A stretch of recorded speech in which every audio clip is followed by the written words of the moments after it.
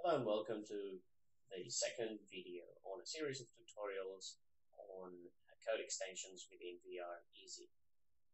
Today we're going to see how to use the SendMessage action to interact with our own scripts or with any other scripts that you may gather from other assets and plugins. So the SendMessage action is one of the actions that can be linked to 2D, 3D buttons, etc. in VREasy to send a message to other game objects. So we've built it in a way that uses reflection to gather all the possible messages that can be delivered to particular game objects and displays them so your buttons can interact and call any method within any script. So of course at this point in this version, the SendMessage action is limited to only public methods with no parameters. But this is not going to be a restriction in the future, and we will be expanding on it to have multiple parameters.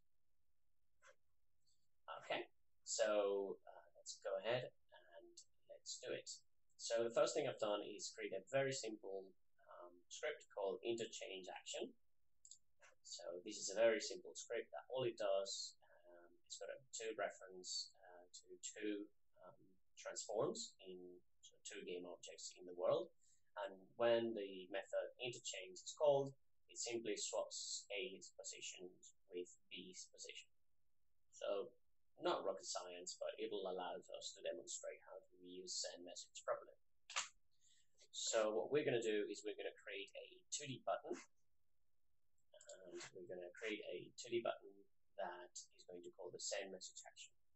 So I'm just going to drag some of the default pretty sprites that we include with VREasy as the idle select and activate. We're going to make it a billboard because it's always nicer if the button faces our way, and we're going to select the SendMessage action and we're going to add it to our button.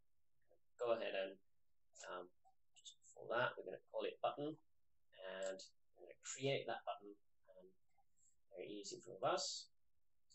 Should do. To allow us to interact with that button, we are going to use a point controller. So in our case, we are using the camera rig prefab from Steam and the right controller as a pointer controller. But of course, this will work exactly the same with a touch controller or with a side controller.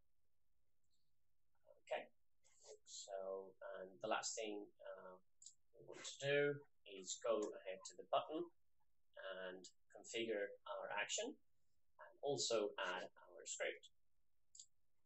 So at the moment this button has a SendMessage action, but the SendMessage action hasn't been configured. So it wouldn't do anything very clever. So we're going to add our interchange script. And we're going to configure by, we're going to configure the A and B transform. So these are the cubes that we want to swap. But of course, it can be any object in your scene.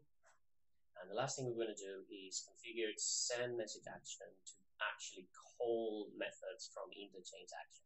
And remember that we just created interchange action, so VREasy didn't know that it existed. It only now, through reflection, is going to learn about it. So when we want to configure that, we just drag and drop the game object that we want to receive the message, and then the component that we want to receive the message, in this case is going to be interchange action, and then the method that we want to receive the message.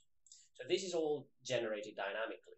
So when you select a transform to receive the message, you have a list of methods that can receive that message, and but in this case, we want to call a method within the interchange action. So that's what we do.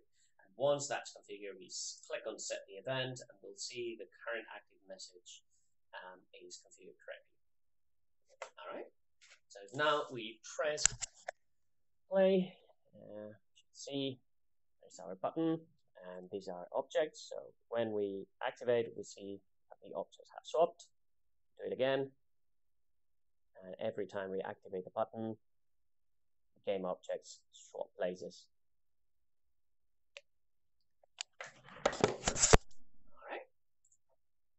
So that's it for SendMessage action. In the next video, we will be looking at how to create new actions, and we will use the interchase action script to develop into a standalone action.